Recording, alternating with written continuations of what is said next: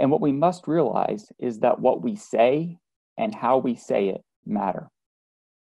This is our vocabulary, the words that we choose, our tone of voice, how we say it, and the timing of those calls, the timing of, when we say those, say that information. All of these things are extremely important when communicating verbally with others.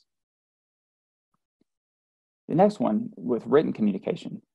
How many of you use email or social media? And my guess is probably nearly all of us. Written communication has become increasingly more important. And even in these times, with COVID-19, how we communicate with our athletes and different stakeholders, we're often relying on forms of written communication. And it's certainly, if it's not an area that you've focused at in the past, it's one area that you want to begin to really focus on, moving forward. The next one is body language.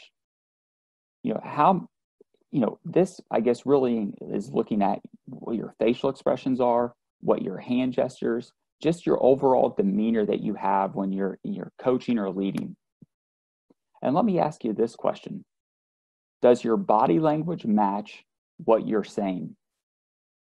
Because it's certainly very easy to give mixed signals to your athletes or to your workers.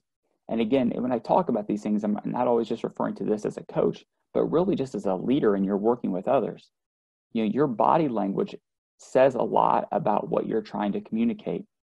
And it's such an important part to make sure that what you're saying matches the demeanor and your hand gestures and your facial expressions that you have.